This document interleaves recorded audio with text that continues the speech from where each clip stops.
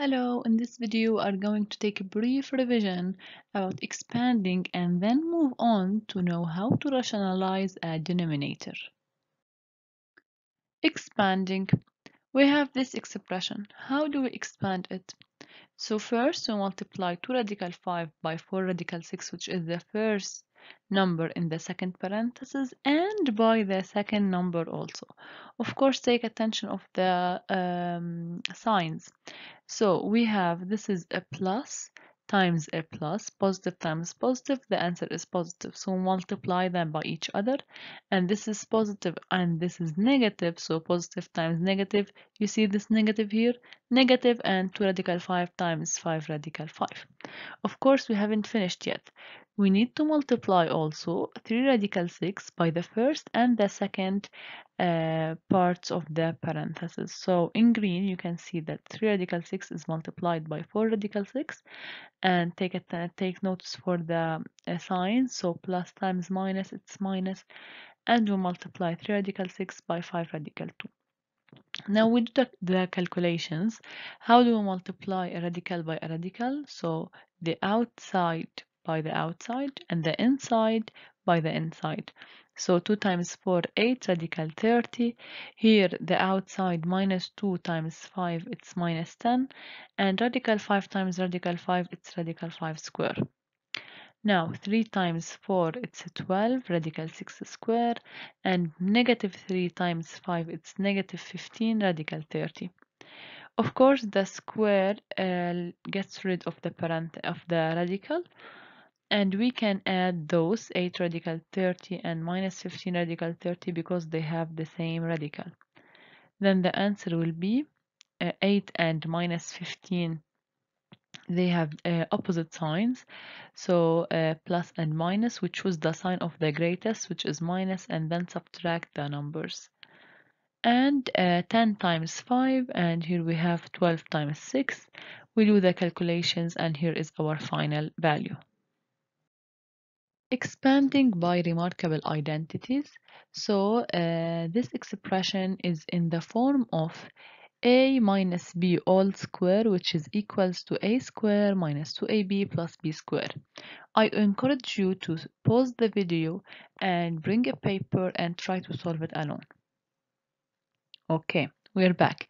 So a squared, the first number in the parentheses squared, minus, because we have a negative sign, 2 times the first one times the second one plus the second one all squared. So this square is for the 3 and for the radical 5, and the same is here. This square is for the 2 and for the radical 3. Okay, as you can see, and we multiply the 2ab by each other, so 2 times 3 times 2, and under the radical we multiply it by under the radical, and we do the math and calculate, and here is our final answer. Now, also we are still studying remarkable identities. So 3 radical 2 plus 1 all square, this is in the form of a plus b all square, which is equals to a square plus 2ab. The difference is the plus here, because we have plus in the middle here, so we write plus in the answer, and plus b squared. So I also encourage you to pause the video and try to solve it alone. Okay, we are back. So did you solve it? I hope so. We do square for the first term and square for the second term, and in the middle we have 2ab, so 2 multiplied by the first term multiplied by the second term. So we expand our exponent here, so it's a 3 square, which is 9, and radical 2 square, it's 2, 1 square is 1, and we'll multiply those all together. And here is our final answer.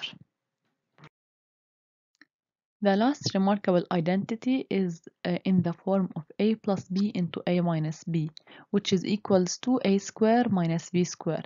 So as you can see in this example, 3 radical 7 minus 4 radical 3 into 3 radical 7 plus 4 radical 3. So I encourage you to pause the video and try to solve it alone. Okay, so you can see that the main difference is the plus and the minus, but these numbers are the same. 3 radical 7, 3 radical 7, 4 radical 3, 4 radical 3. So it's the first number squared minus the second number squared. The square is for both 3 and radical 7. The same is here. So we do the math and this is our final answer. Another example on remarkable identities, just because we are going to use um, this rule a lot in this lesson. So also in the form of a plus b and a minus b, so we have the negative sign and the positive sign, and these are the same. So pause the video and solve it. So we can see that the first number squared minus the second number squared, and the square of course is for 2 and for radical 5 because we have the parentheses here. And the same is here for 6 and for radical 2. We do the math and this is our final answer. In the following activity, we are going to match the conjugates. Just remember that a minus b and a plus b are conjugates. The only difference between them is we have a negative sign between the first two pairs and a positive sign between the second two pairs. So let's move on. 1 minus radical 3, its conjugate is 1 plus radical 3. So we have a negative sign between the first two and a positive sign in its conjugate. So they are the same numbers, but a negative sign in the first, a positive sign in the second. Radical 7, we do not have a first and a second, so its conjugate is radical 7. Okay, so radical 5 plus radical 7. Try to find where is its conjugate from the following numbers. So we should search for radical 5 and radical 7, but instead of plus, we should search for a minus. That's it. 5 plus radical 7, so we should search for 5 and radical 7 instead of the plus, minus. Here it is. 2 minus radical 11, its conjugate, just we should flip the sign here. Where is that? Okay, so it's 2 plus radical 11. Radical 13 minus 4, its conjugate is, we just flip the sign, it's radical 13 plus 4. And finally 2 plus radical 3, 2 radical 3 plus radical 2, we just flip the sign in between. So just one sign, which is the middle one, flip it and you will have the conjugate. Rationalizing the denominator. What does that mean? It's a big word. So rationalizing the denominator, it means to eliminate the square root from the denominator, to convert it from irrational to rational, because you know when we have square root in the denominator, it's irrational. So we rationalize it, we transform it, we convert it into rational number. Let's rationalize the denominator of the following examples. 2 over radical 3. Okay, rationalize the denominator means to eliminate the radical from the denominator. So if we multiply by radical 3 above and below, so we multiply by the conjugate basically. The conjugate of radical 3 is radical 3. We multiply by that in the numerator and in the denominator. It's very important to multiply it in both of them. So 2 times radical 3 is 2 radical 3, and radical 3 times radical 3, since we have 2 radicals and radical 3, so it will be radical 3 squared and the radical will be eliminated. Let's take another example. Minus 5 over 3 radical 2. We need to eliminate the radical 2, eliminate the radical from the denominator. But so we need to find the conjugate of 3 radical 2. So we do not have a sign between 3 and radical 2. It's not 3 plus radical 2 or 3 minus radical 2. So the conjugate of 3 radical 2, it's enough to multiply by radical 2. No need to multiply by 3 radical 2. Okay, so remember that tip. We multiply only by radical 2 and we got the following answer. And now 3 times radical 2 times radical 2, which is 3 radical 2 squared, the radical is eliminated and the denominator is now 6. Another example, radical 3 over 6 minus 2 radical 2. So here we should multiply by the conjugate of 6 minus 2 radical 2. Remember how can we find the conjugate? So in order to get rid of the radical, and we have two numbers and a sign between them, either plus or minus, no worries, we multiply by the conjugate of that denominator. So the conjugate of 6 minus 2 radical 2 is 6 plus 2 radical 2. So it was plus minus. Its conjugate is plus. The only difference is the sign between them, remember?